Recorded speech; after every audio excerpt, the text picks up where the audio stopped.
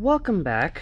So it appears we did have a subtropical cyclone or subtropical storm form in the Atlantic in mid-January.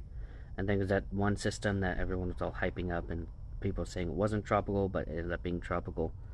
And it's going to be labeled AL01 2023.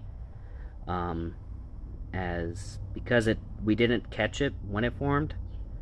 Although we did kind of catch it, but we didn't designate it as such. It's not going to be called Arlene. It's just going to be its own thing. But yeah, officially that means the hurricane season's going on, basically. But that means the next tropical depression will be labeled as like Tropical Depression 2, whatever. That will become Arlene, assuming it becomes a named system. So, with that does seem to be it for right now. Stay safe out there. See you in the next video. Bye.